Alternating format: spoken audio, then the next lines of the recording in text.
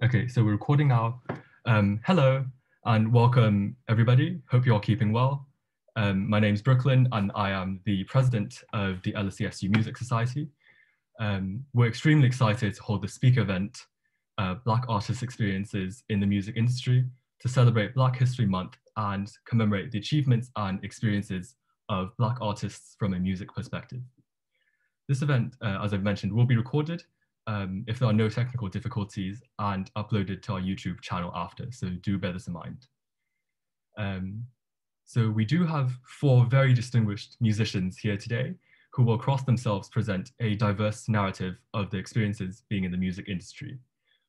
So we have Maxwell D, who is a rapper, Nick Richards, a saxophonist, Winsome Duncan, a singer and author known professionally as Lyrical Healer, and Carl Jackson, organist and choir director. I hope you are all just as excited as I am to listen to all the insights they have to offer tonight.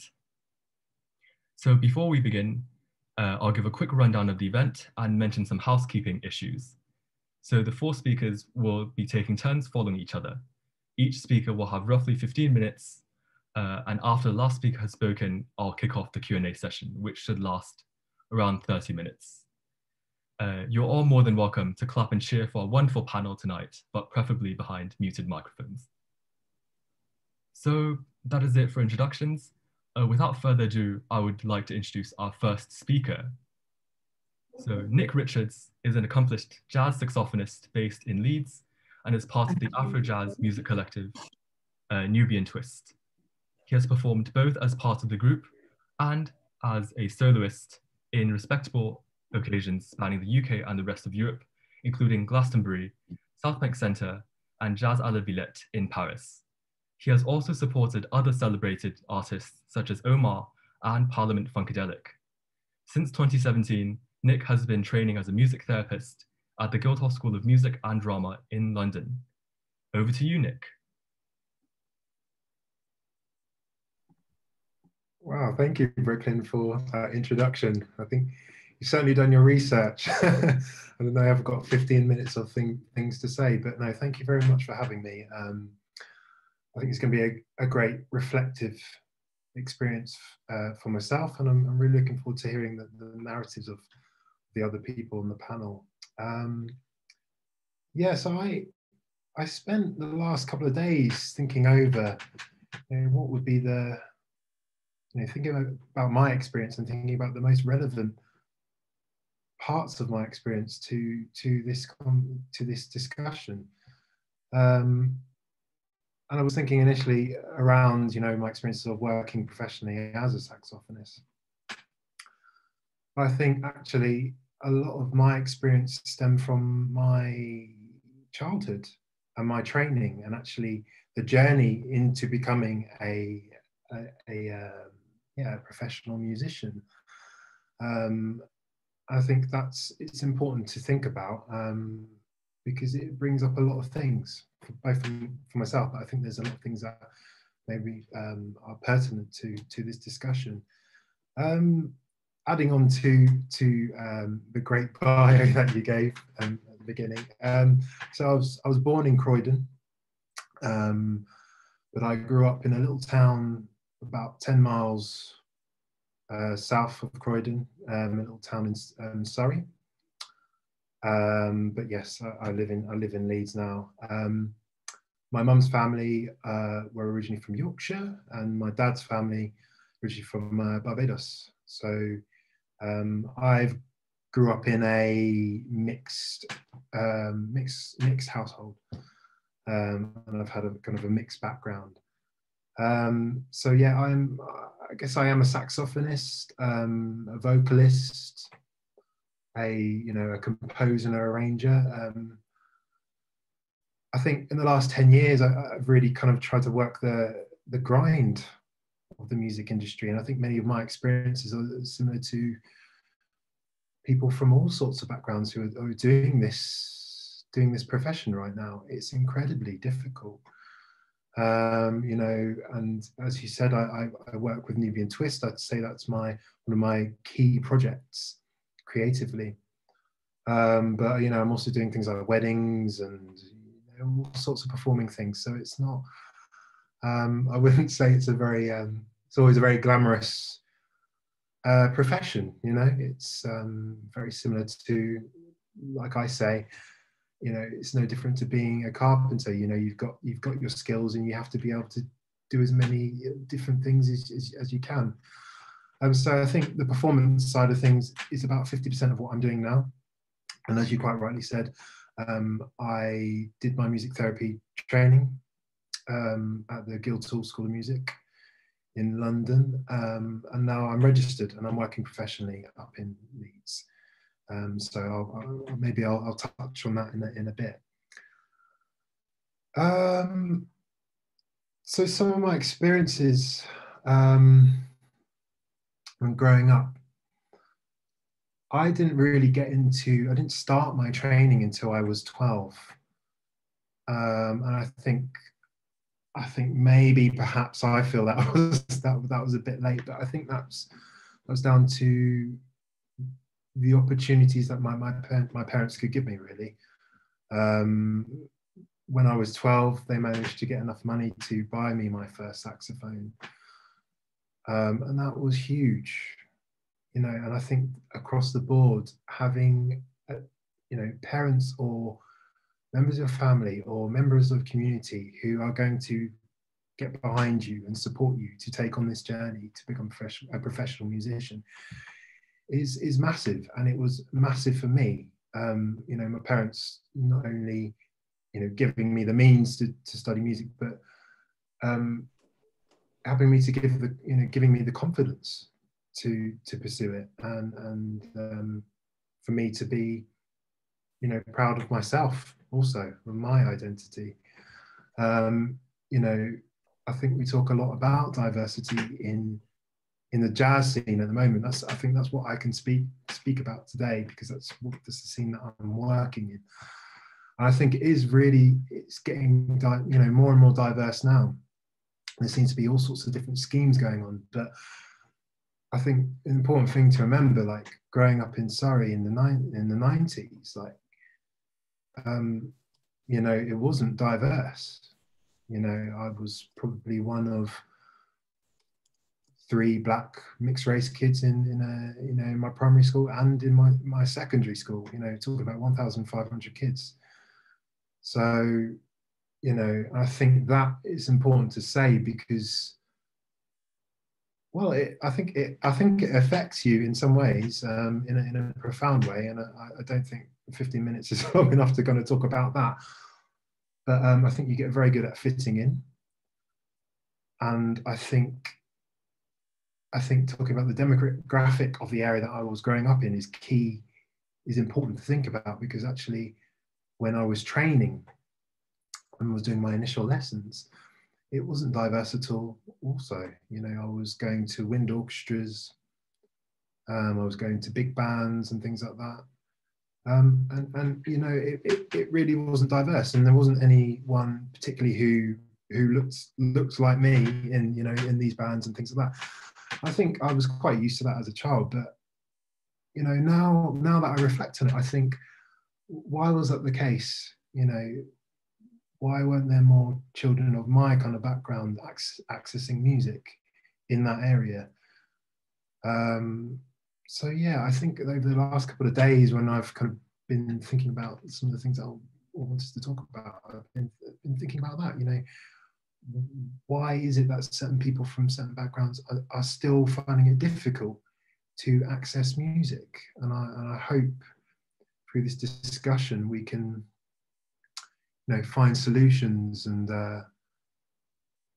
to enable people from all backgrounds to access this amazing art form, whether it be through, you know, listening or through a hobby or playing professionally. You know, I think there's always more that needs to be done.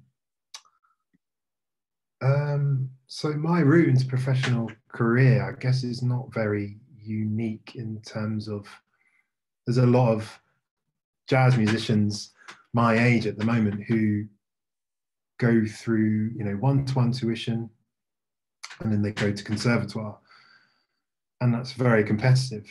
And I decided to go to Leeds College of Music. And that's where I really, you know, it became more diverse then all of a sudden. And that felt really healthy. And it was a chance for me to, you know, hone my skills as a musician. And, you know, there's a lot of practice. It was quite rigorous. There was also the time where I got to meet the community that I play with now, you know, in London and in Leeds. And that was really important. I talk about it being more diverse, but actually thinking about it now, actually Leeds College of Music had one of the lowest intakes of female musicians. So when I went, it wasn't diverse in that aspect at all. And I think now, you know, we're looking at the jazz scene, and we've got the, you know, these great black female-led bands. You know, I'm thinking about people like Cassie Kanoshi, the Black Seed Ensemble, Nubia Garcia. You know, that's amazing. But I think, I don't know what their experiences were growing up, but it wasn't diverse when I was training. So yeah, although Leeds College of Music was diverse in some ways, I think there were some other things that needed to be done. That was also the place where I met my bandmates, Nubian Twist. What can I say about Nubian Twist? I think we'll play some music in a bit, but we're a 10-piece band. We're a multicultural band. There's people from Ireland, people from Brazil, you know, people from mixed heritage background like myself. And that's, I think that's important. I think that's felt healthy to me, actually. And I think music has been, generally for me, a really important place where I can meet people from other cultures, where I can learn about other cultures, you know. So the band it's been going for about 10 years. And, you know, we're always trying to mix other musical genres as well, you know, whether it be jazz, Afrobeat, hip hop, and elements, I guess, of modern contemporary classical. So maybe we could just play a short clip, Brooklyn. I think I sent you something, and maybe that's the easiest way to kind of get your head around the music, and perhaps I'll go from there. Okay, yeah. So Nick recommended a track by Nubian Twist called Jungle Run, which I'll play maybe the first 2.5 minutes for you. Yeah. Okay.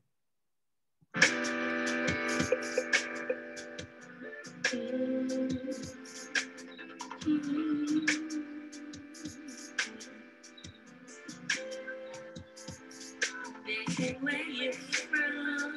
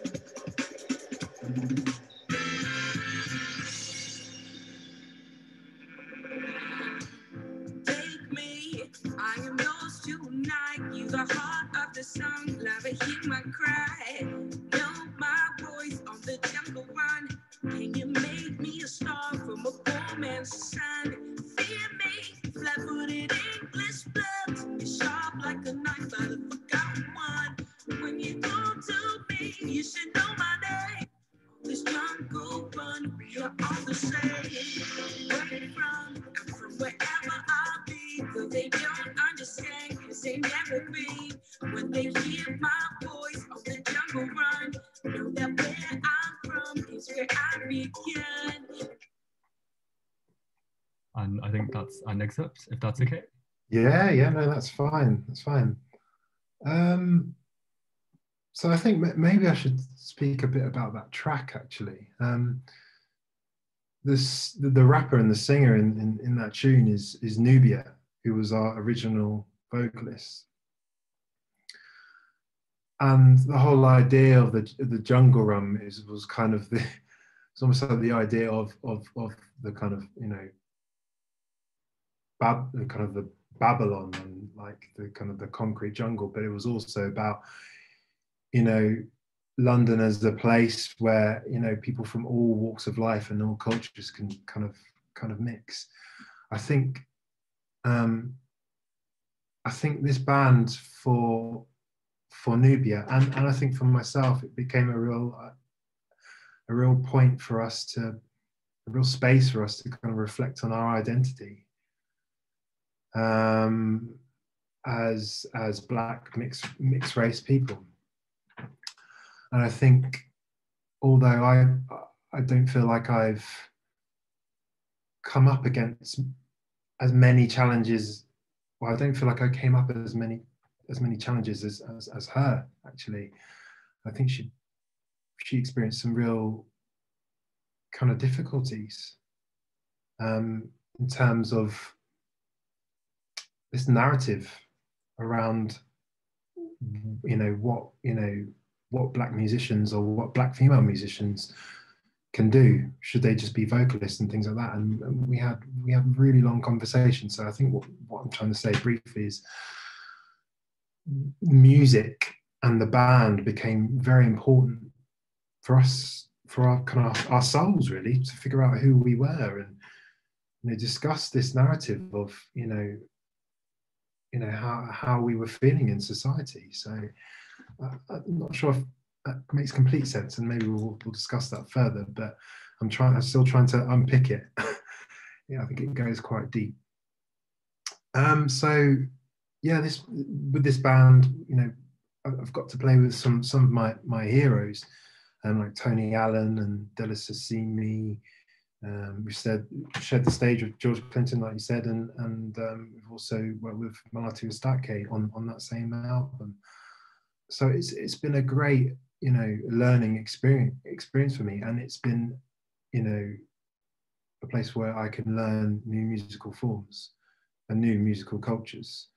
So it's you know, it's been a massive learning curve for me, but it's been healthy, I think, and it's really shown that, you know, music is a place where, you know, we can learn about each other, we can share things.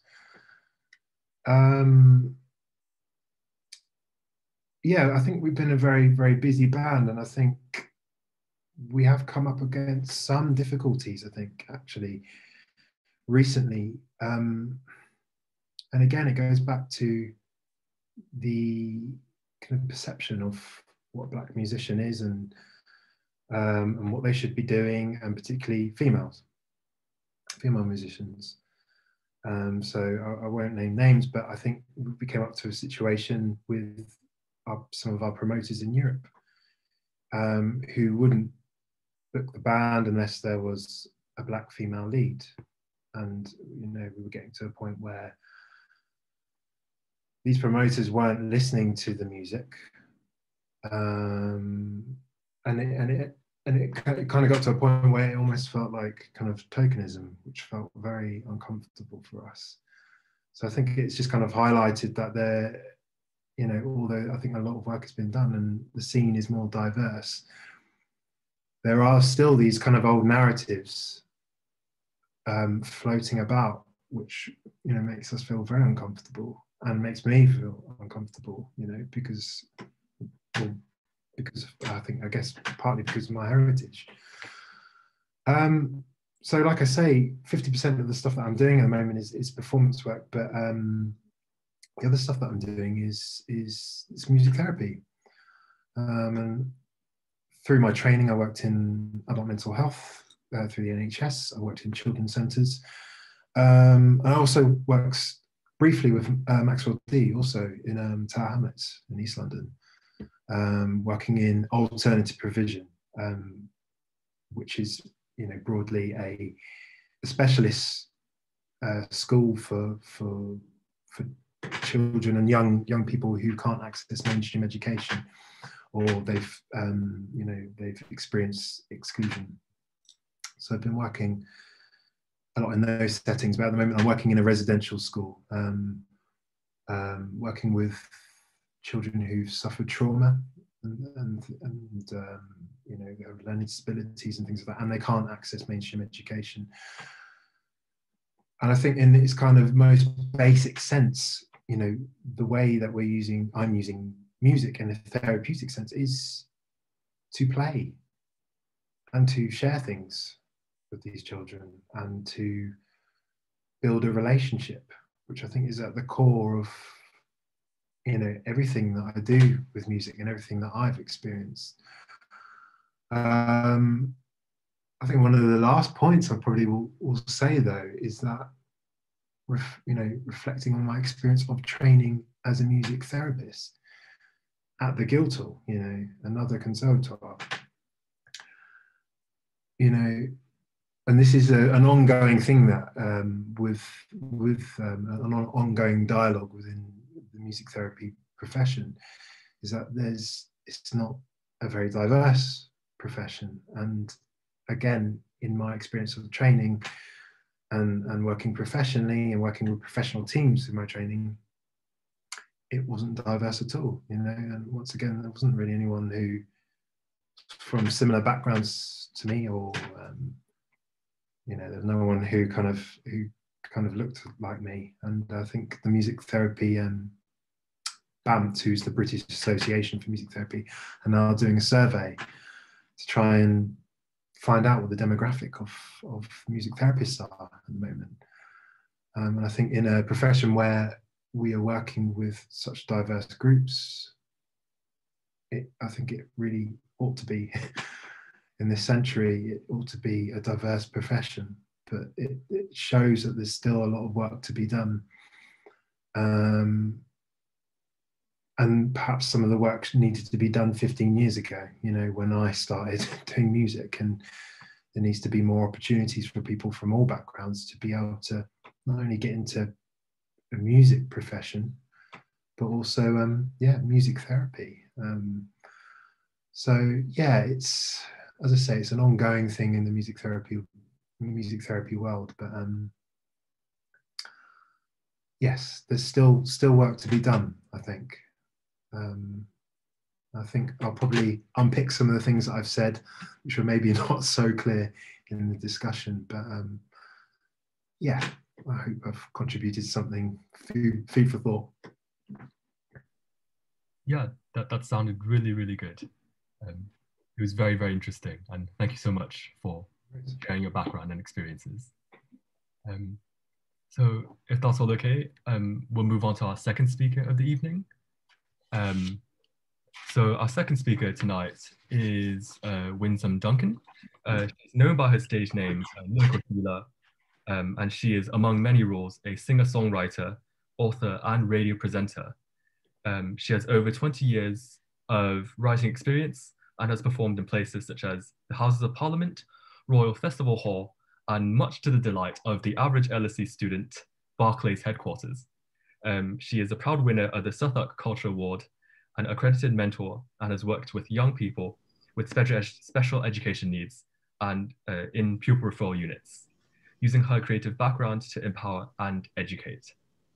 So I'll now show a short video of a song titled Marley, a tribute to Bob Marley by lyrical healer Winsome Duncan.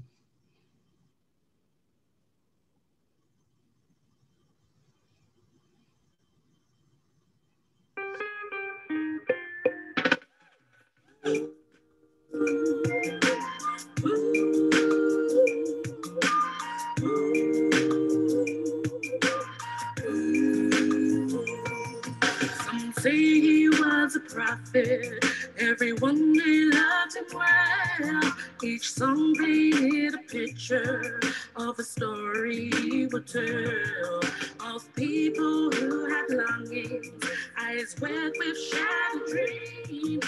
He's dead but lives forever, music's brave and so it seems. Oh, come back now for back to I love you, let's go my way. I love you, Robin Marley. Oh, come back now for back to I love you, let's go my way. I love you, Robin Marley. Some say he was a teacher, taught us to love ourselves. Each song told a history proud to tell, of slavery and redemption. Trench town rocks calling you, shakes up every party, beat it in the one drop two.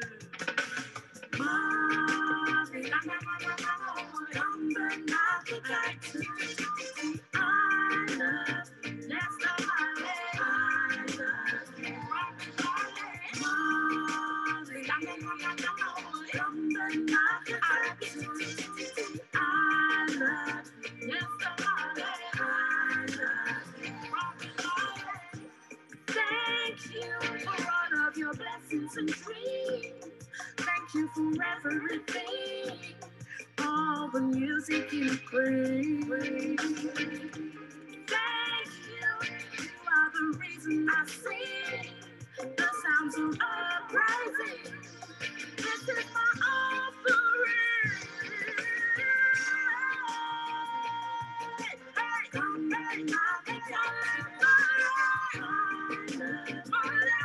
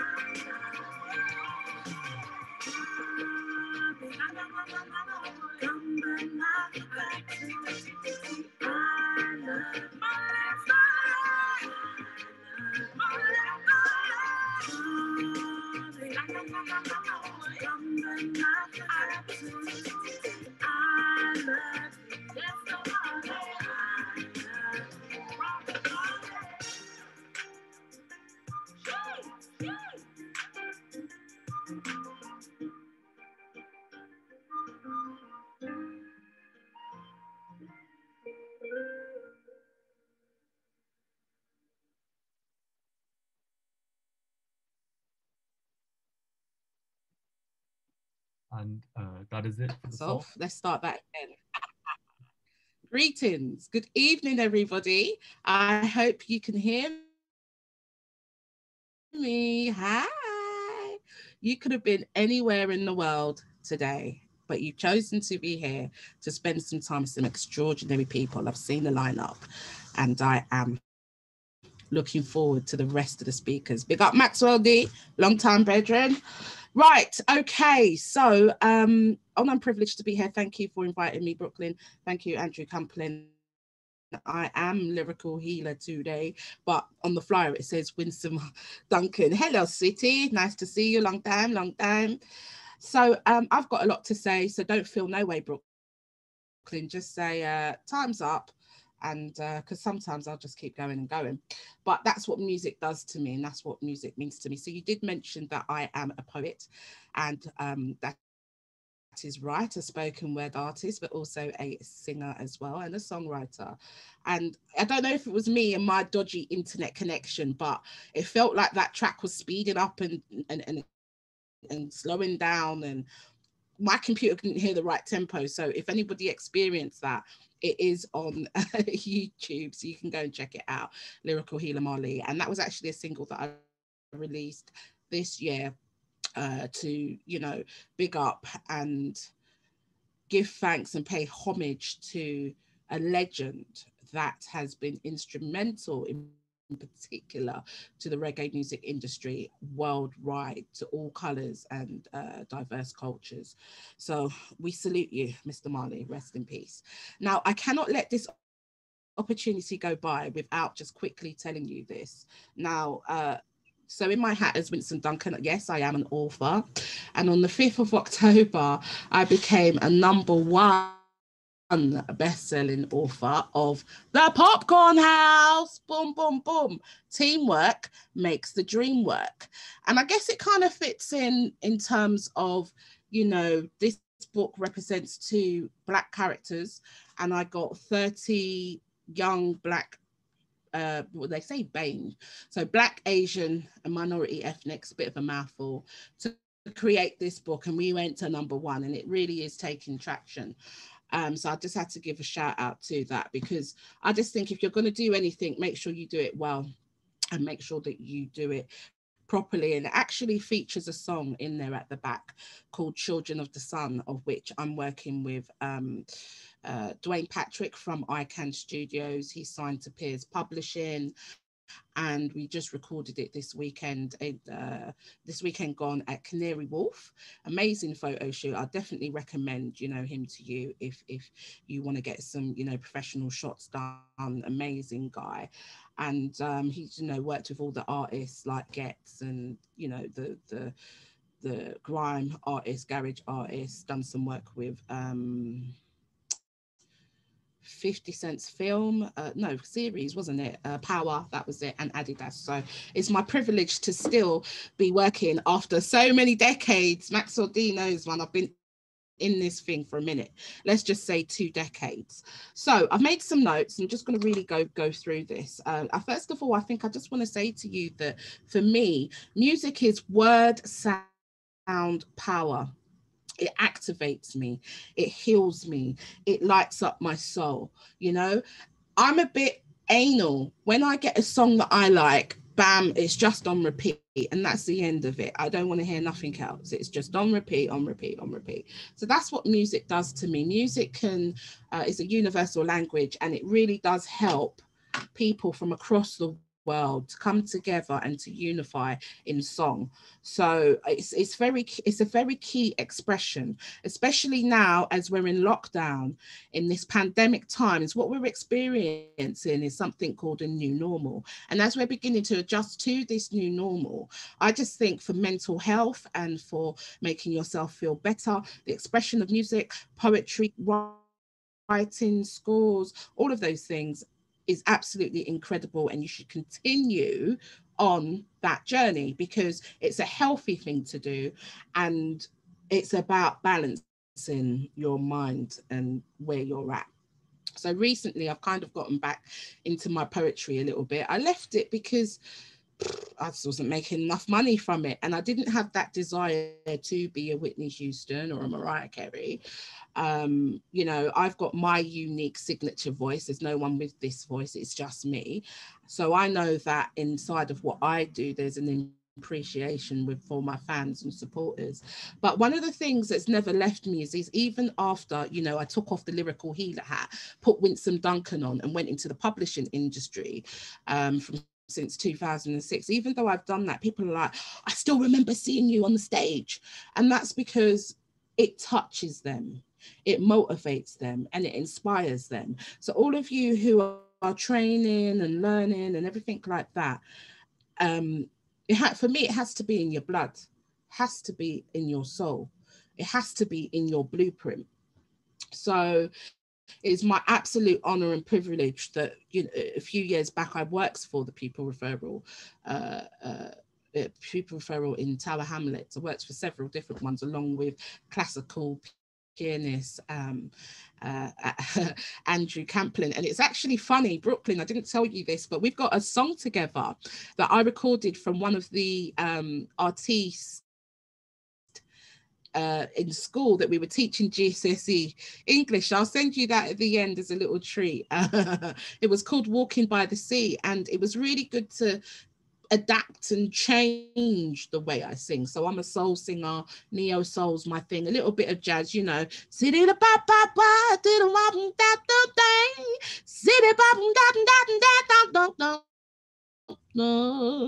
Live bands, that's really me, you know, that's my element, that's what I love. And I think that, if I'm honest, poetry was always really my first love, and it will always be I will dive poetry. You know, that was the thing that just opened the books, opened the music, opened the songwriting. It was the love of words, love of the English language. That's why if you text me and you spell you with the letter and not Y-O-U, I'm gonna get vexed because I'm a lover of the English language. So for that period of time, I think Andrew and I worked together for about 3 years. I really sort of was in admiration, and I think really, Brooklyn, we need to work and get him on the honours list for next year. His name should really be up there, getting his MBEs and OBEs for the contributions that he's given his life and his work and his dedication and the passion that I used to see when we used to go down to where was it now, Trafalgar Square, and we used to Covent Garden, we used to go and see him and do his orchestra. And I'm a lover of most genres of music, not really a fan of rock, but music is music. You know, there's certain rocky tunes that I can sort of get with, like maybe Linkin Park, but my main thing is soul, it's reggae, it's I do like pop music as well. Garage from back in the day, not really a fan of drill either, but this is the beauty of it. It's everybody's own unique way of expressing. So as I said before, music is universal. It opens doors to just amazing opportunities. But I do bring a warning, and that warning is, you know, and this is from personal experience, yeah. Try wherever you can, not only to get a good deal that is in your favor in terms of contracts and percentages and royalties, but try and own your masters. Try and own your masters. And the reason why I tell you that is because, you know, I had a milestone birthday 3 years ago, and I just decided that I wanted to leave my music on this planet. And I embarked on a project with a guy, you know, from church. It was one of my authors' uncles or whatever. And the sound was beautiful. They understood my voice, and we were creating this EP. Marley was one of the tracks from the EP, and the EP was called Get Up. And long story short, he took offense to the writer within the writer that wrote the song Marley. He took offense to one of her comments and then just locked the project off. Never heard from him. It was just tumbleweeds. Yeah, don't know where he's at. I even called him out. But here's the thing. I gave him that power because he was the executive producer on the project and he was paying for everything. And that was a huge, huge lesson for me and what I'm doing in my music to move forward and how I'm falling in love with it again. But nothing before its time, because before Dwayne, Patrick and I was deciding to work together, that's been a 10-year period. So everything takes time. And now I think that I've found the right fit and someone that's really going to understand where I want to go with this. So really get your lawyers to look over contracts, and don't be one of those musicians that just stops because you got bumped in the music industry. If it's your passion, if it's your love, if it's what you're born to do, if it's what you're created to be on this planet, then just be it. Be it when you got a job, be it when you don't got a job, be it when you're happy, be it when you're sad. Let it just consume you. You know, that's what music is for me. It is something that I listen to every day. As I said, a lot of the times on repeat, but that's just me. I'm really kind of all in if I like something. The other thing that I kind of guess I want to touch on is, you know, we're talking here today about the Black experience. I can only share with you my experience and what I've gone through, but the things that I see around urban music and rap music and hip hop music sometimes perpetuate negative stereotypes of Black people that is not pleasing to me. And it's not even about whether they use the N-word or not. It doesn't even go there. It goes more into the dynamics of using music to create a culture that is not realistic, and to create a lifestyle that is out there that children want to be like and see and glamorize, where it's not a positive thing for them to do, like guns and violence and I'm gonna wet you and whatever the new word are in today's current society. So one of the things that disturbs me really is the power of music and how record labels and corporates just really dominate in terms of churning it out. And I was speaking to a poet called Mr. Melise, who actually inspired me to get back my little poetry bug this month. So I've been writing away, trying to get back into my swing. And he's saying that, you know, the children that are commenting on this are like white middle class children, and then the black children go on and they act it out. This hip hop bad man, you know, brap, brap, brap, and all of this foolishness. So that's one of the things that does get me upset when I think about the Black music experience. But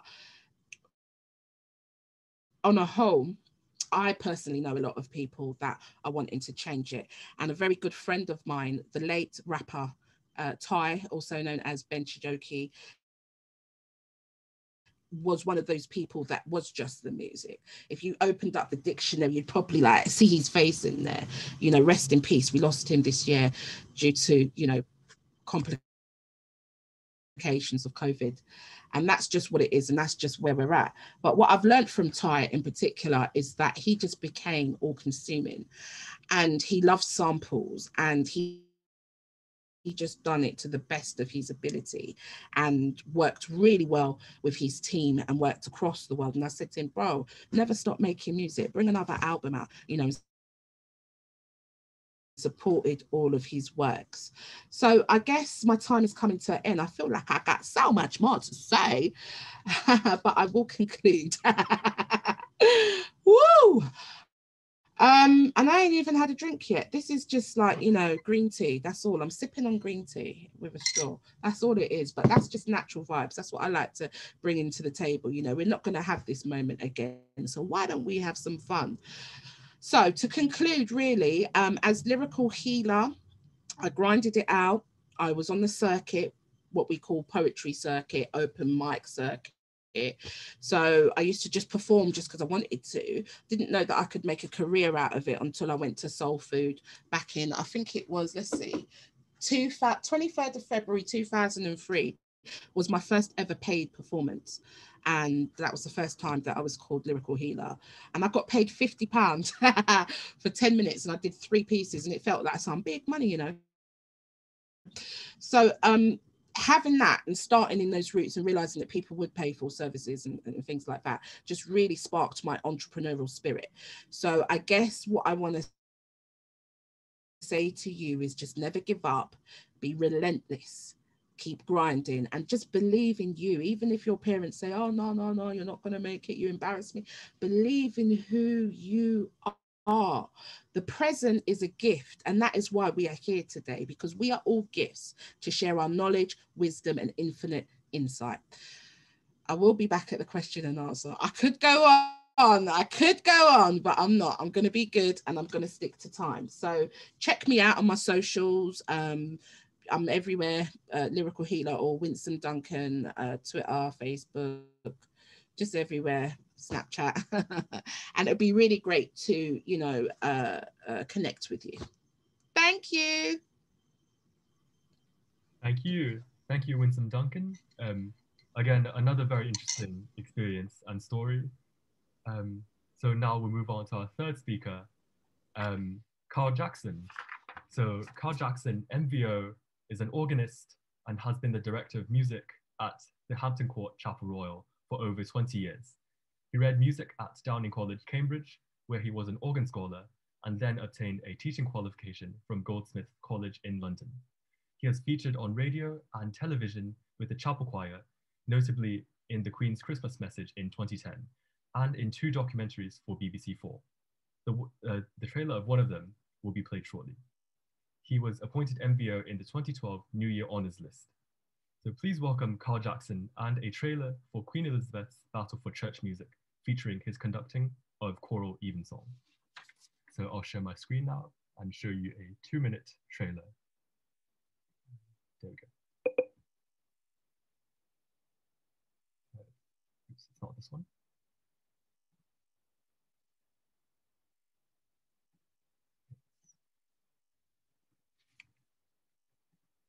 Oops, 1 second.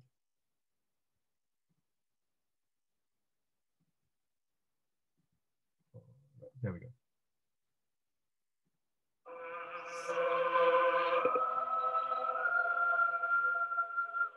This is Choral Evensong. It's a special evening service of music and prayer at the very heart of the Church of England. What I'm listening to now is exactly what you'd have heard when Evensong was in its infancy in the 16th century.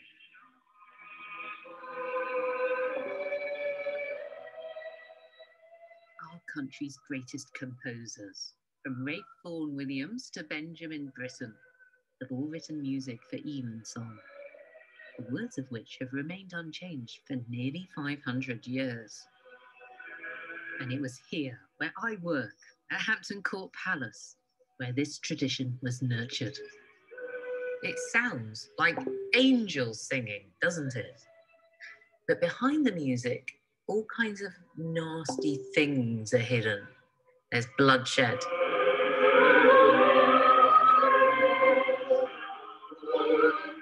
and martyrdom, and ruthless political manoeuvring.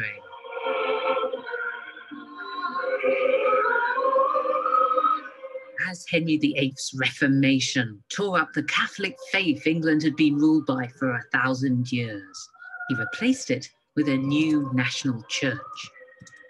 And the music at the heart of worship became a battleground, fought over not just by Henry, but by his successors, Edward and Mary, who drove England to even further extremes, leaving their sister Elizabeth I to decide the religious fate of a bitterly divided country.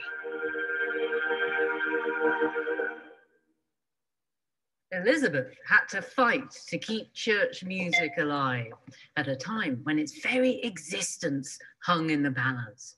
This is Elizabeth I's Evensong.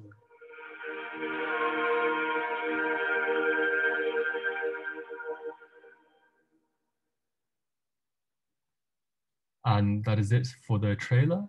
I'll now hand over to Carl for his segment.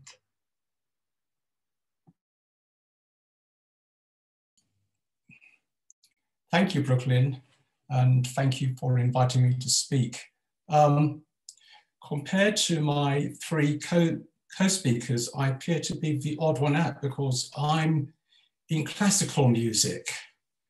And I suppose it may be a good idea to find out how I got to be conducting there at Hampton Court in those grand settings. How did it all start off? Like Nick, I was brought up on the edges of London, in northwest London, in Harrow, and like Nick, I was one of very few people who were Black, both at primary school and at secondary school. I was encouraged by my mum because I started to learn the piano. They realized I had some sort of ear. I think I was dancing around to tunes which were being played on the radio, and then there was an old piano at home, and I was trying to bash out the tunes, and they thought, oh my gosh, yeah, I think he can play the tunes. So I was carted off to have piano lessons, and the piano teacher said, oh yeah, there's something there, so we'll try and develop that. So I had piano lessons. They went quite well. And then through my school years, I had some encouraging teachers. During that time, I'd managed to win a junior exhibition to the Royal Academy of Music and went there on Saturday mornings. So school career went along, musical career went along. And then I began to learn the organ because I joined my local church choir in Harrow because a school friend sang in the choir. So I joined the church choir, was fascinated by the sound of the organ, and then had organ lessons about the age of 16 or so. When the time came to think about what was going to happen after school, the idea of going to university came to the fore. In fact, it had been in my late mother's mind a long, long time ago. I remember when I was sort of 19, 11, she kept saying, I wanted to go to university. And I didn't even know what university was then, when I was 9 or 10. But she was a driving force. So I eventually went to university. As Brooklyn says, I was an old scholar down in college, enjoyed my 3 years there. I was just concerned with enjoying music and making music. And I was fortunate that I wasn't made to feel different because I had a different skin color. There were just a couple of occasions when that occurred when I was at Cambridge, but we'll gloss over them. But most of the time I was encouraged greatly by my peers and by my teachers. After my 3 years in Cambridge, I took a teaching qualification at Goldsmiths, and I've had a dual career as a school teacher, teaching in secondary schools for 36 years, I think it is, and I retired from school teaching 3 years ago. So in the 5 or so schools I've taught in, I feel satisfied that I have helped legions of youngsters on their way in music and just done my bit. My colour hasn't come into it. I've just been doing music because music is something which inspires one. And that's what I've tried to inspire in all the pupils I've taught in the 36 years. So teaching's come to an end. And as you saw there, I've got this other aspect to my career in being a church musician. So I've been at Hampton Court, as Brooklyn says, since 1996, and that's 24 years. I've enjoyed it because it's been something which has just touched a musical chord in me. And I think that all stems back to the days from when I was a chorister in my local parish church. So yeah, we've done a lot of good things during the time at Hampton Court. Yeah, we've had radio broadcasts, the TV broadcasts were mentioned and so on and so forth. And we've had a couple of CD recordings, but this is all to do with classical music. And you keep thinking, well, okay, are there many Black people in classical music? There are, but you don't get to hear about them. And if you haven't done so, I would suggest that you watch the program about Black classical music, which was presented by Susie Klein and Lenny Henry on BBC4. It's on the iPlayer for another week or so. And the history is there, but nobody has talked about it. We hear about the Black trumpeter in Henry VIII's time, John Blank. We learn about Bridge Tower, and Beethoven dedicated a piece to him, the Kreutzer Sonata, but they fell out over a girl, so the dedication was scrubbed through and dedicated to someone else. There are other Black classical composers, Ignatius Sancho. The most well-known, I think, is Samuel Coleridge Taylor, and he has a fascinating history. Born in Croydon, born in Holborn, lived in Croydon, and was encouraged by people. He was encouraged by his teacher at the RCM, the Royal College of Music, Stanford, Sir Edward Elgar, who is a great name in classical music. He was asked to write a piece of music. He was too busy, but he said, please give it to Coleridge Taylor. So at the beginning of the 20th century, or the end of the 19th century to the beginning of the 20th century, when we know that there was great discrimination going on, there were people there who were encouraging talent, irrespective of the skin color of the person.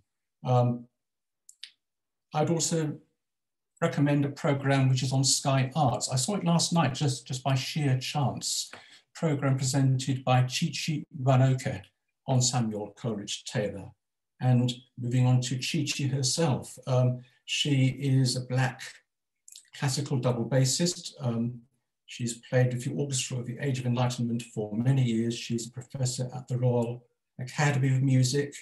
And she has said that she's played in orchestras for years and years and years and looked around and thought, where are the Black musicians in this orchestra? And as I suspect you may know, that she founded an orchestra, Chineke, which has been in the news for the past 3 or so years. They've been making great strides.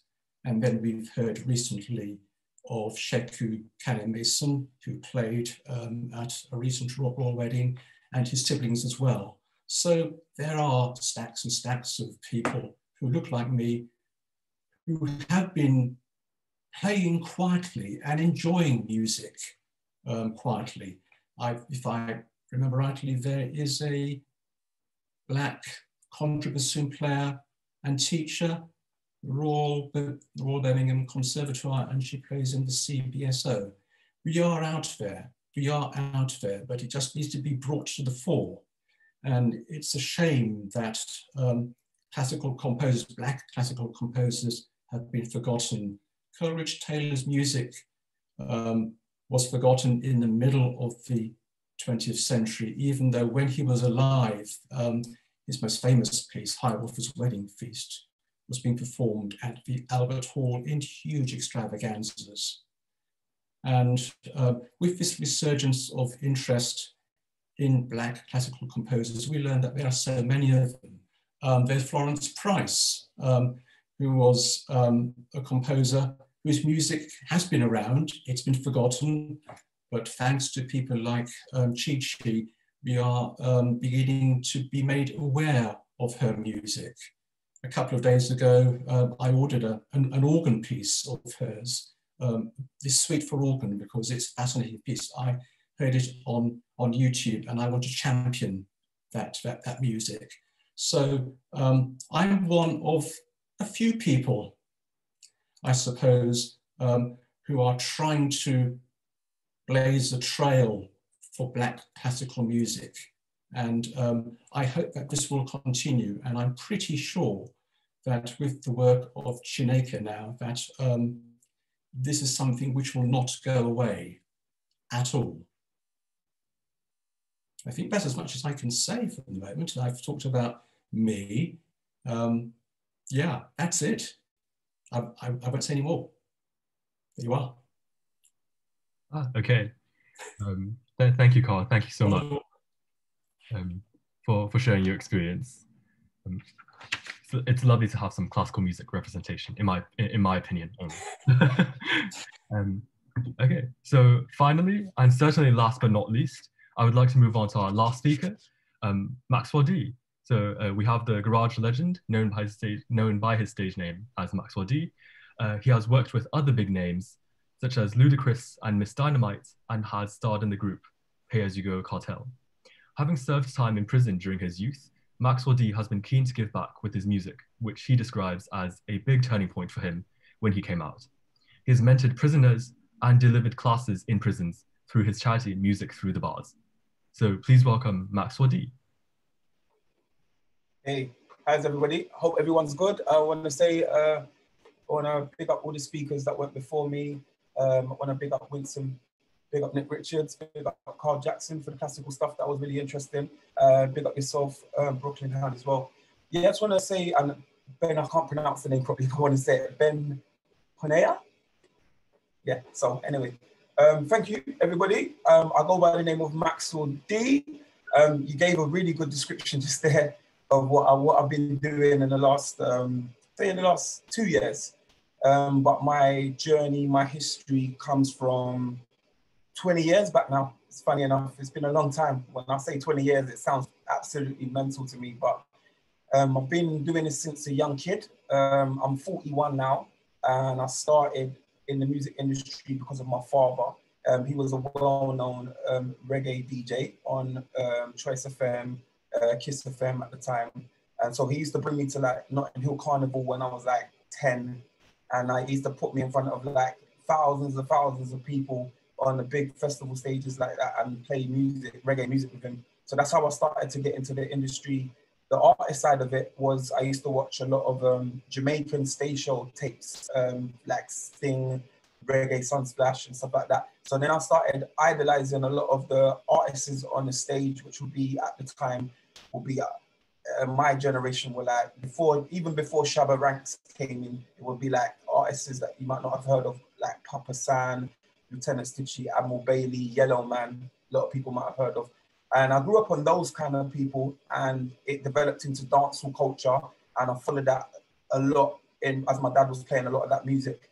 And living with my dad, going back and forth, my dad had so many records in his bedroom, like had vinyl everywhere. So my where I was living was just covered in vinyl. So every day I'd get up and put vinyl on the decks and stuff. So I fell in love for music as literally living it, breathing it with my dad. And what really made it real for me was they started a thing in the UK which was called drum and bass jungle, and jungle had reggae/ragga samples in it, so that drew me into it straight away, which then interpreted a UK culture which is of movement. It wasn't just like, you know, the music, it was about what you wore, you know, what you said.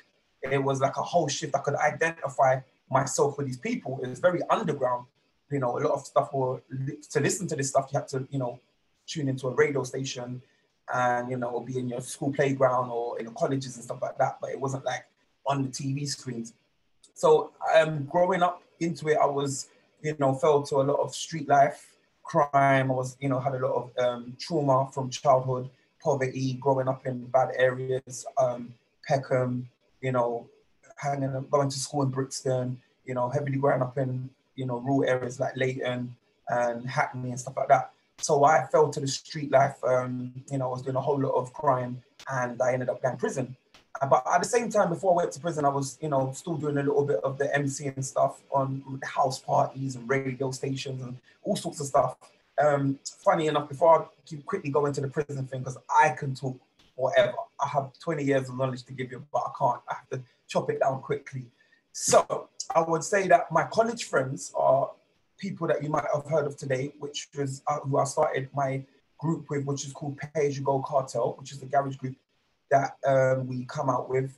And in that group, there was a lot of members that are doing really well today, that consist of the godfather of grime, who, you know, had a lot of controversy recently, which is Wiley, head of One Extra and the Radio 1 and stuff like that, DJ Target, Genius, who managed KEB and owns Rinse FM station, and loads more come from us, Dizzy Rascal, etc., etc., etc., and the list goes on and the list goes on.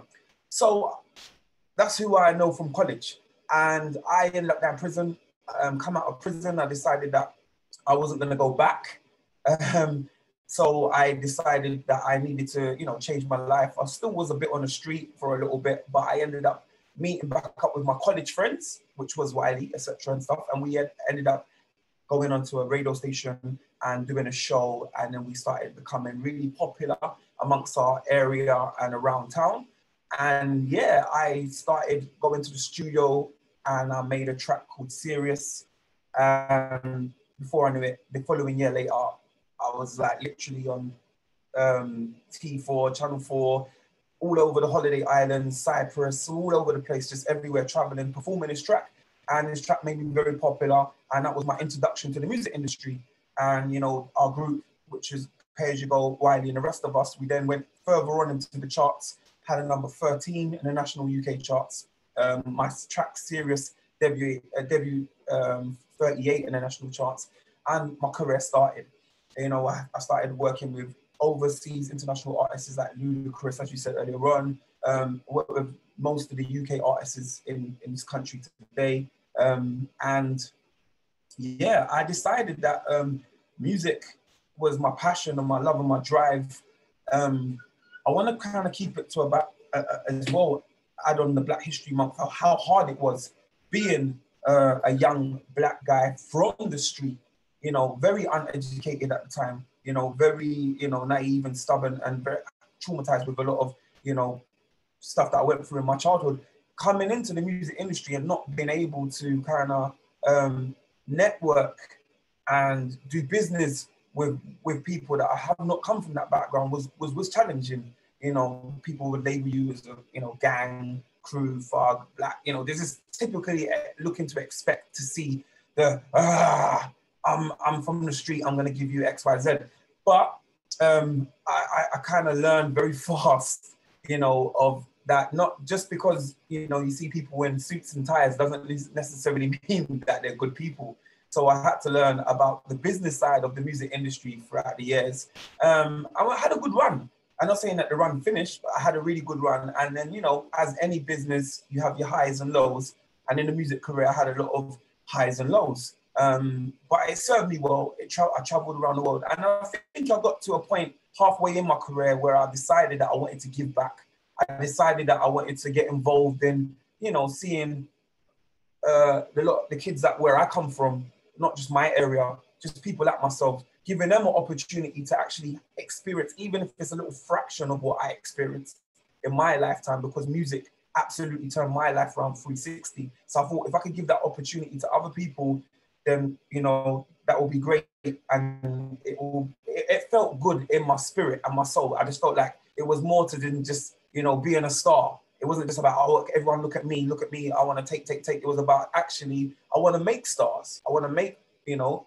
So I decided that halfway through my career, I wanted to get involved in a lot of charities. My first charity that I got involved was Kids Count. And it put me in places of Houses of Parliament with David Cameron and giving speaks about broken society.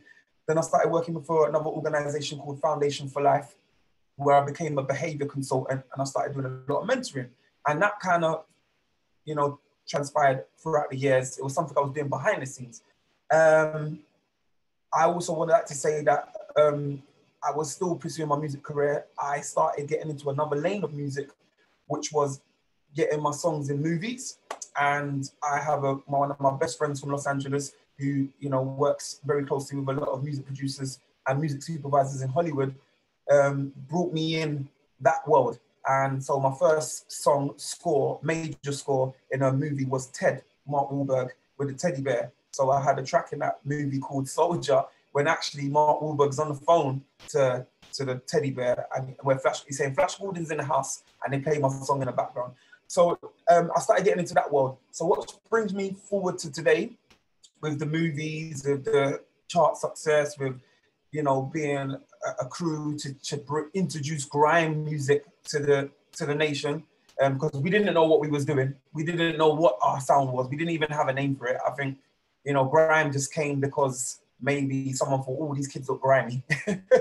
Or these kids look, you know, the music sounds really grimy. But yeah, that's what we done and that's what we delivered. So what brings me fast forward today, where, you know, I bumped into people like Nick and stuff like that, was I decided that I didn't just want to, you know, work with charities. I actually wanted to run my own workshops myself. So I decided to create my own company, my own workshop called Music Through the Bars. And Music Through the Bars is amazing because not only do I get to go into prisons and teach, you know, people where I've been into prison myself. So it was amazing even to go back, you know, years later to be the other person on side of the prison gate, actually trying to help people like myself once upon a time. So it was like a crazy full cycle walking into a prison, delivering a workshop. But it was so amazing because I don't just give them the music side of it, I actually give them the business side of it. And I also give them a side of it where they can see that, you know, it's just actually about the knowledge of understanding. You're not necessarily, oh, I need money, I need this, I need that. I actually give them the knowledge and understand the things behind the scenes. So it's basically giving normal people that want to get into music tools to help them progress, basically. And of course, really went well. And then I ended up working in a school, which was really close to my heart, because working in school, as you know, seeing kids on a daily basis, you get really attached, as in like, you know, it's like, sir, and they see me as they're really young, so they're hearing about me for the first time, maybe. Oh, sir, is it true that you got a video on YouTube? And I'm like, YouTube? Like, I've been going way longer than YouTube, but hi, great. So yeah, and it was really a great experience working in a school with kids, and I really got to home in on their talent. I really got to give them some opportunity, and I've been doing my thing for a while. So recently, just yesterday, this week, one of my first singles that I came in with the game, which was called Serious, We just relaunched it again with Motown UK, Universal. We just dropped the video yesterday. I just premiered it on BBC One Extra yesterday with DJ Target. And absolutely, it's been a full cycle. That is the soundtrack to a new grime movie that we're bringing out on November the 13th called Against All Odds. So please look out for it. Posters, billboards have been up this week as well. So yeah, I'd just like to say that's who I am. That's what I've done in a short frame of trying to give a speak in a short thing. But I hope you like understood, enjoyed it, and I was clear. You could get where I'm coming from. But thank you, yes, for having me. Oh, excellent. Thank you, Maxwell D. Thank you so much for, again, sharing your experiences.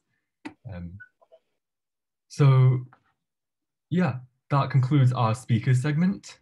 I hope all of you have really enjoyed the insights and their personal experiences that they've all had to offer.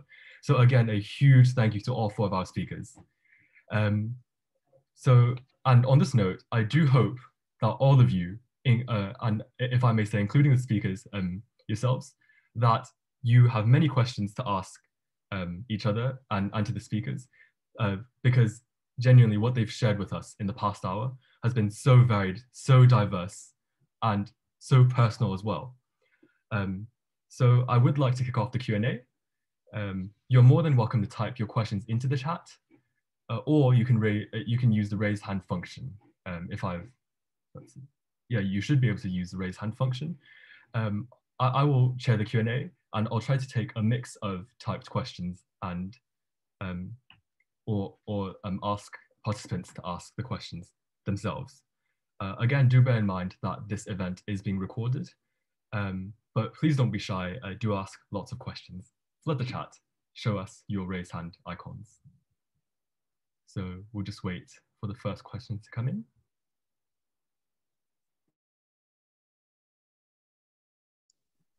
Okay, we have a question from Anessa Chan. Hello, can everyone hear me? Okay, cool. First of all, I just wanted to thank everyone for giving us your time today and to come speak with us. It was really interesting to hear from everyone's experiences and to kind of find out the similarities and differences in working in different parts of the music industry. So I've actually got a question for like each individual speaker, but I won't take up everyone's time. So I'll just ask my first one.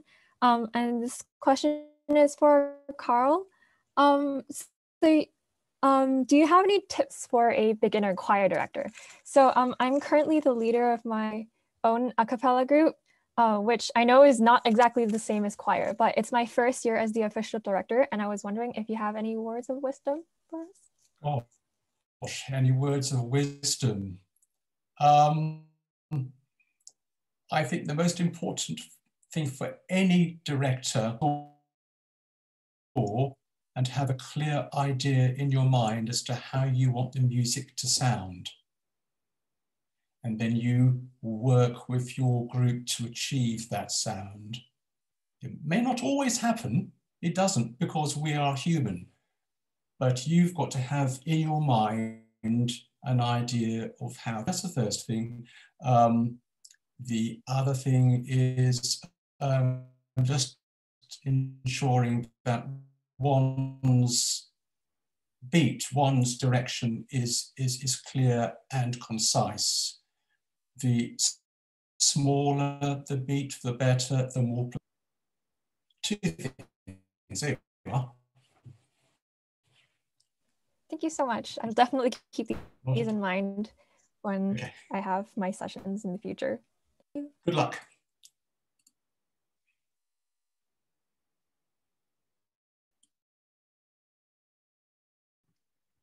Any more questions? Please don't be shy. Nobody be shy.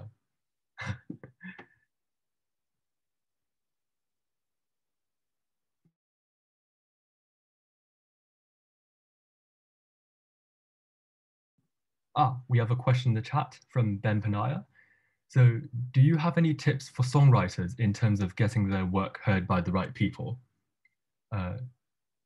Is this for all the speakers? Yes, we'll yeah, we'll just ask all the speakers to take turns answering if that's good. Yeah.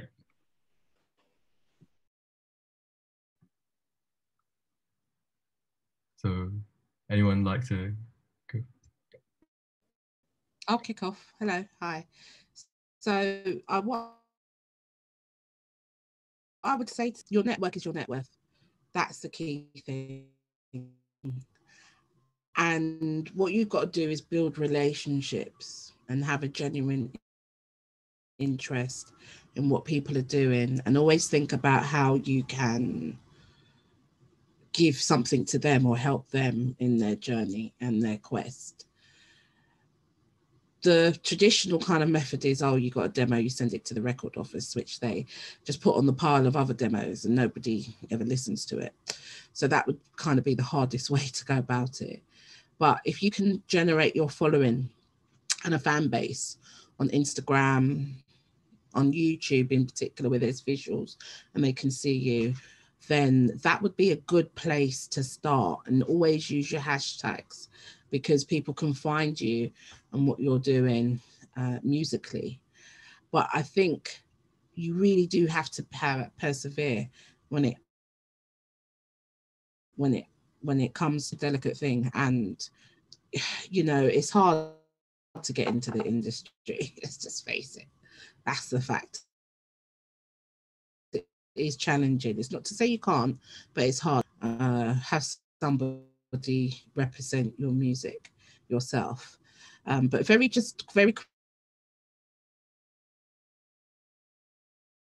quickly, Carl, I just want to say to you, it's the Black experience. Thank you. Maxwell D. Yeah. So about the songwriting tips and stuff like that, I just want to quickly, I just saw it, right? So, okay, my mind went blank for a second. So about the songwriting tips, I say that what I would do personally, or how it's been for me, it's all, yeah, as you said, network. So I would say find out the right people in the right department so I wouldn't, songwriters, I would want to go more around to popular studios, you know, finding out publishers, who's publishing what records, and just basically join PRS music unions and stuff like that. They also have regular additional information about songwriting and stuff like that. It's kind of hard because you can say do this and do that and do this and do that, but it's all gonna boil down to as your crowd, who you're moving with, where you are, because you could be, I don't know, hanging around with I don't know, classical guys that do classical, and then somebody down in has a totally different network to do something else. So it's kind of hard. It's just like what you're trying to say is that the tips, all I can give to you is just network with as much people as possible. Yeah, that's the thing I can say.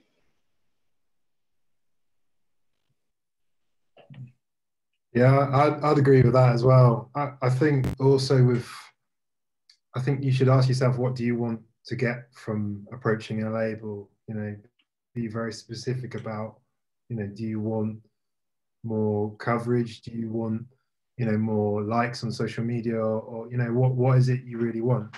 If you do decide that you want to go to a label, have the whole product finished, like have the album pretty much there, and have your, you know, your hires, pictures, and the whole concept together. Because unfortunately, they're going to look at it like a commodity. They're going to try and sell it like a product. So yeah, I guess going back to that question, like really think about what you want to get from going to a label, because it's precious. This is your gold. This is so important. This is important material for you. So it's yeah, I'd say be careful and just be clear about what you want to get. But also think about doing it yourself. The amazing thing about the internet these days is that, you know, like Winsome was saying, you know, have all your hashtags, you know, get on the Twitter, get on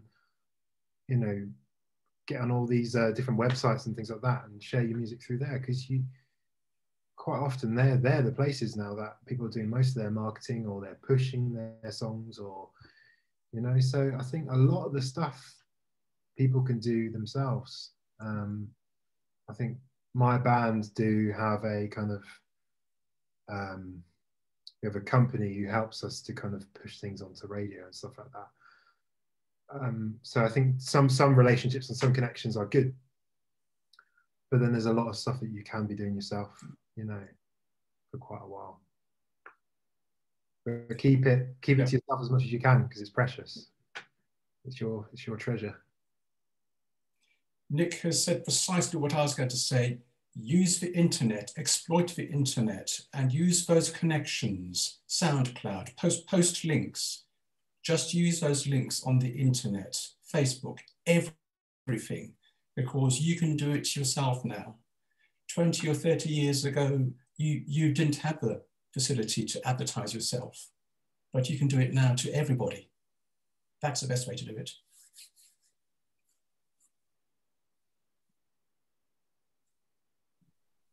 Thank you very much. Very, very invaluable advice from all four of you. Thank you. So any other questions?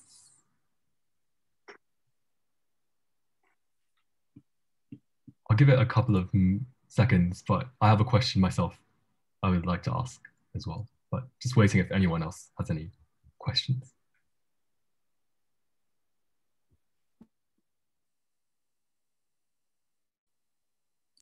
I think Anessa said that she had questions for all of us. Yeah. Should we see what the other questions were? Yeah, sure. I don't want to hog everyone's question time, but I guess I could ask more. I guess I'll pick the question that universal language and that you really love, I guess, the English language itself. So I had to ask, which is a possibly controversial question, but are you a lyrics more important than melody kind of person, or the other way around? Oh man, gosh. How long have we got? I've never been asked that question before. I've got to scratch my head. Are lyrics or melody? So how I write is I'd get a melody first. So it might be a and I think, okay, what goes with that?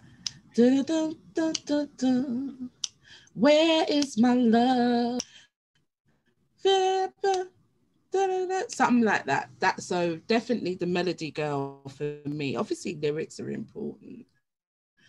I can't just sit down and write a song without knowing the vibe of it, if that makes sense. So yeah, don't know what it's like for other people. Thanks. Thank you so much. Yeah, Can I just jump in here and say that from my decades of experience of teaching in the classroom and GCSE and compositions, each person is different. Some people will start with the lyrics, others will start with the music. You do what is suited to you. There is no right way. Each person will approach the task of making music in a different way. Some do lyrics, some do the music. Some will have that idea as Winsome had there, and it's there. Thank you so much for your answers to my questions. I know it's a bit kind of out of the blue. Okay, great. Are there any more questions? If not, I'm just going to cut in with one quick question. This is for Nick. If not the saxophone, which instrument would you have picked up instead?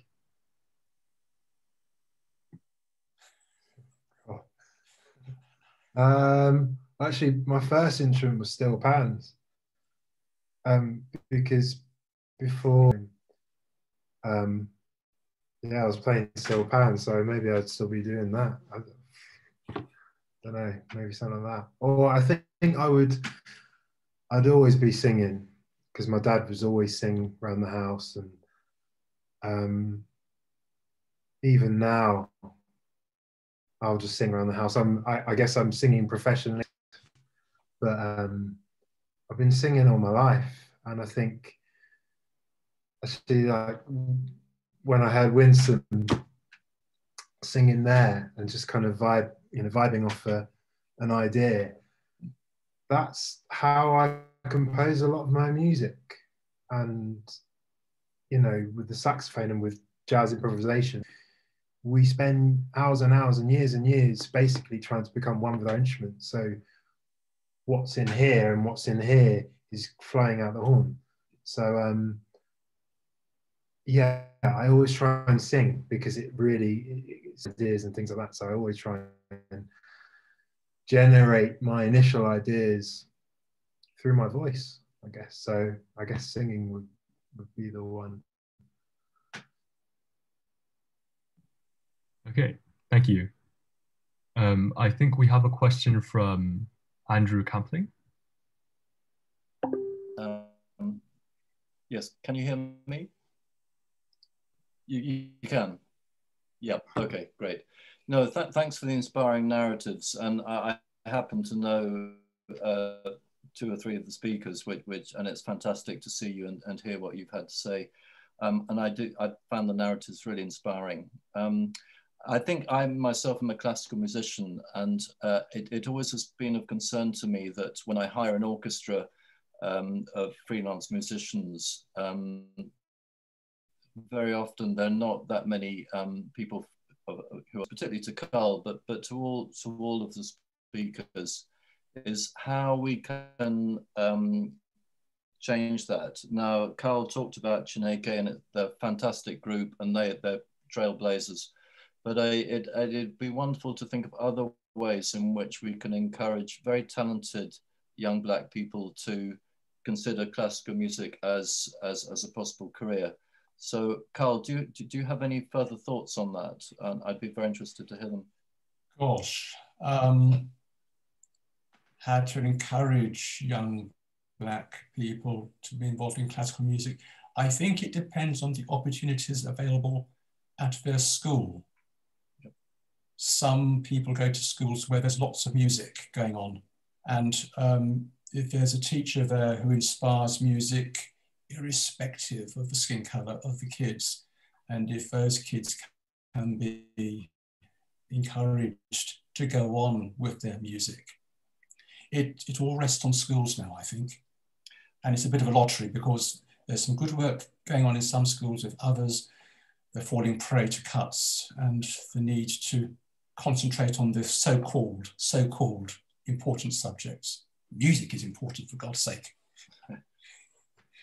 Could I come back to that? And I totally agree with what Carl has said. And I do think that, again, rather sadly, as I book musicians, I'm quite aware sometimes that a lot of them have had the privilege of private education rather than going to a state school.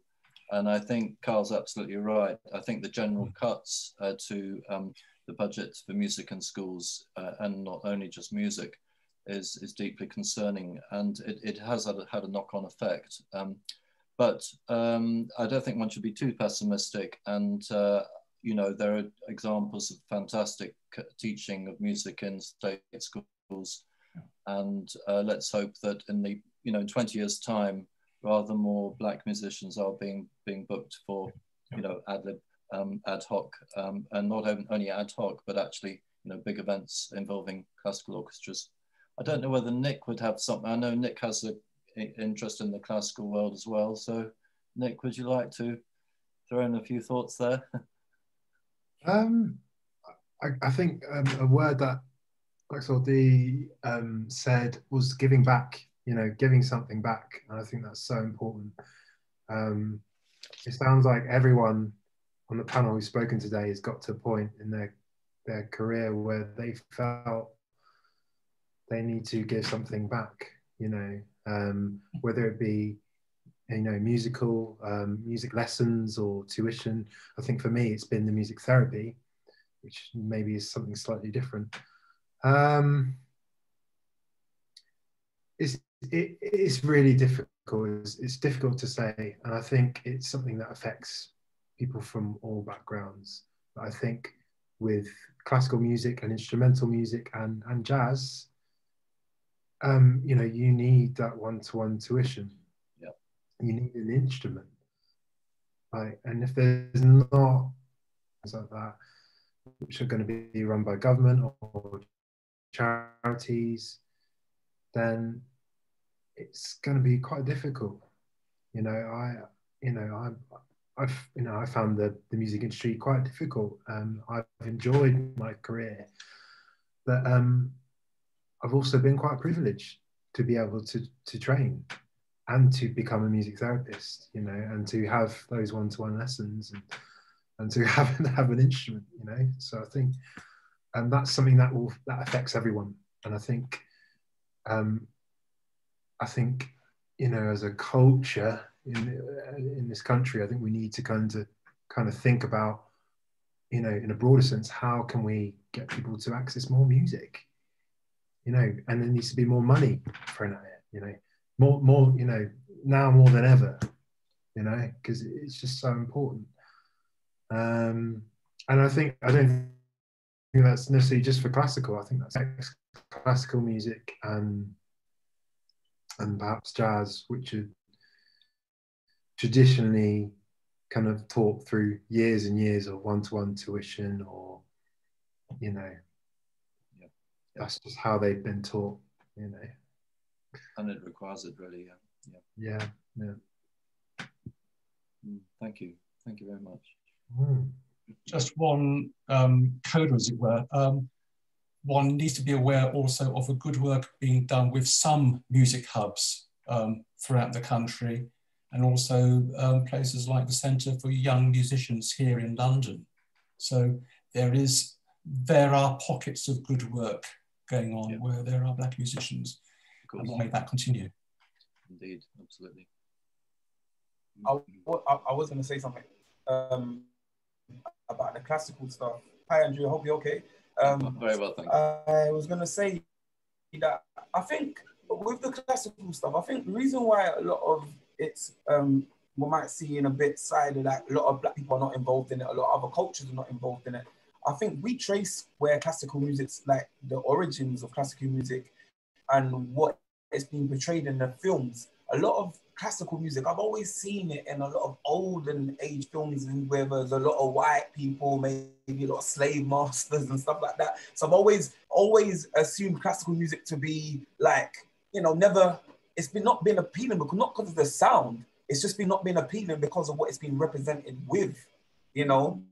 It's never, I've always thought Beethoven was, like, you know, I've watched certain films and I'm just drawn by the film because of the classical pull of the strings and stuff like that. But as an actual culture itself, I've never could identify myself to it because I didn't see none of my peers or anybody in it. And I think that's the mold that needs to be broken. I think there should be a young Black Beethoven in the 21st century. I don't see why not. I just think that we need to break the stereotype and just look what it's come from and how we look at it. So we might need to introduce it more into the schools where we got rap classical or drill classical, or, you know, they need to collaborate more with other strands of music, genres of music, to get the other audience's ears in it. And that way, to seem it's cool, like just like rap is, just like, you know, any other music is. It's just the kind of change the narrative where it's the culture behind it. If a lot of the people see more young Black guys with the, you know, orchestrating the actual classical, they would think, whoa, look at this young Black guy on the stage doing that. I didn't think it was possibly done. We always see an old white guy doing it, like ordering everyone around. And I think if we can get that across to the next generation and other diversities of culture, I think that will make classical music open up, because it's not the sound. Like, music is music. There's some, like, I could really sit back and have a chilled evening listening to classical music. Do I do it? No, I don't. But I know I could if I really wanted to, because classical music is soothing. It's like, you know, and I do know some certain riffs, and I'm always going to look to sample some things. We go to classical strings to sample. So it's a great music. We just need to identify it in the right way. So yeah, that's what I would say to that. So thanks, Andrew. No, I think you made some excellent points there of the cultural appropriation in certain past historical cases of that. But I think you're absolutely right. When we see people like Wayne Marshall, fantastic organist, and, you know, Carl, I'm sure knows, you know, being trailblazing and being excellent kind of mentors and role models, really. And that's, you know, so in 20 years' time, maybe it'll be far more diverse, and one really hopes it will be. And please do watch that program presented by Lenny Henry and Susie Klein on BBC4. It really is a revelation. Yeah, thank you all so much. This is definitely a very meaningful topic to have discussed, and it's really great that everybody contributed and added something truly valuable to this discussion. Now it's 7:40. I was just thinking it's a good time to wrap up. Just wondering for the speakers whether there's any sort of final remarks you guys want to say within a minute or so each, and what your next sort of directions are.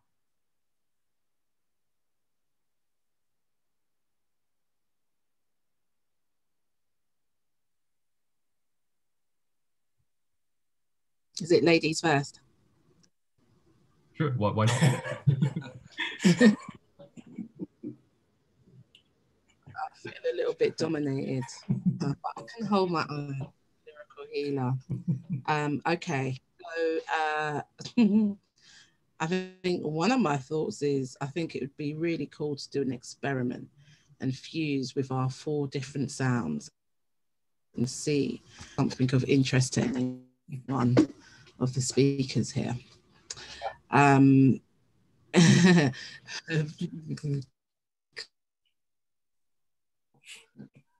Cool. Okay, closing remarks are thank you for putting on something like this, because I didn't even know it was going to go on YouTube after, and the audience that listen to my work need to see that we're being supported, our artistry is being respected, our voices are being heard. We're living in a very different season. I do believe it's a season of transformation, but nevertheless, it is a new normal. And as long as we can continue to change this dialogue, not just at Black History Month, because my history is 365 days a year. It's not put into one month, but to continue on, that's really my thoughts. I thoroughly enjoyed it, you know, thank you.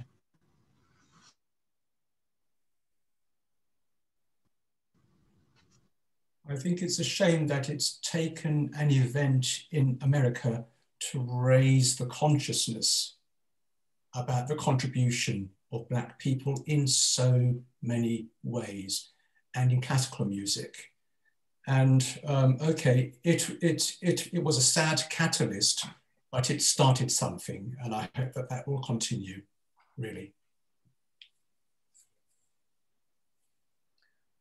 Yeah, I agree. I think this kind of, with all the difficulties that, you know, COVID has brought and the lockdowns that we're all experiencing, and, you know, the effects it's had on our craft and the music industry, I think that's been incredibly difficult. But I think it's given us all a opportunity to stop and observe and think and reflect and see and question what's been going on and how can we improve things. And I think a lot of people think, well, you know, can we, after this is all over, can we create a more positive world? You know, what would we want it to look like? So so yeah, I think these kind of discussions are all part of that, you know, and I totally agree with Winsome. This is something that needs to be going on every day, you know. It's just a narrative that just needs to keep going, and it shouldn't just be confined to 1 month, you know. Yeah. But yeah, and also everyone stay safe, look after each other, you know, and keep making music. Yeah, I'll say next time. Okay, I want to talk.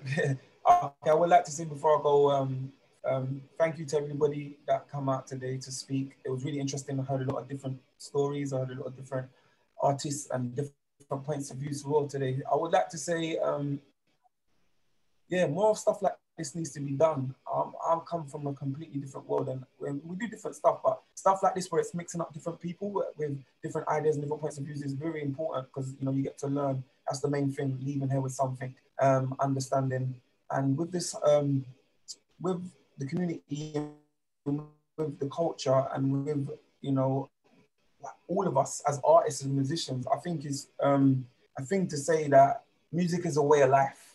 I think, you know, I think music for me and for all of us has kept us going. It's something that whether, you know, you made £1 or you made £1 million, it's something that was always going to keep your heart beating, and it will always put you in so many different places and find a way for you to make an income or whatever. It doesn't matter, whatever it is. So I would always say that don't let anything get in the way of what you truly believe inside. And it doesn't matter how long and how long, you know, because I would rather, you know, try my whole life becoming and doing what I love than sitting down and being miserable and, you know, being upset for something that I once upon a wished I could have done. So I'll just leave that with everybody to just keep following whatever they're pursuing in life, because I'm telling you, if I am not the proof of the pudding that it can be done, then I don't know what else is. And so, yeah, please. And I look forward to anyone wanting to hit me up afterwards, or, you know, my contact details are here. I'm always up for, you know, interest and networking with new people. So please don't be shy. Thank you. Thank you so much to everyone. Hello? Zoom's just telling me my internet connection is unstable. I hope it hasn't let us down during this session. But thank you so much to every one of you. This has been really inspirational. And I hope to all the participants that you've all asked plenty of excellent questions, and I hope you've all had something amazing to take away from this. So I think this wraps up our event. Again, huge thank you to our wonderful speakers for the time. Huge thank you to our participants for asking some very just purely curious and very interesting questions to stimulate some very meaningful discussions tonight. A bit of a shameless plug from me. Next month, the LSESU Music Society will be holding a Wind Down Wednesday event with a focus on mental health, which what we believe of being unprecedented, I'm mixing up my words, unprecedented importance in these socially distanced times. So there will be a very fun quiz, which may or may not feature memes, jokes, and just casually socializing and chatting with music streaming in the background. So do come and rest your minds. Before I go, just wanted to show this. Come rest your minds with us, for need of a better pun, as the term slowly draws to a close. Thank you all very much, and take care.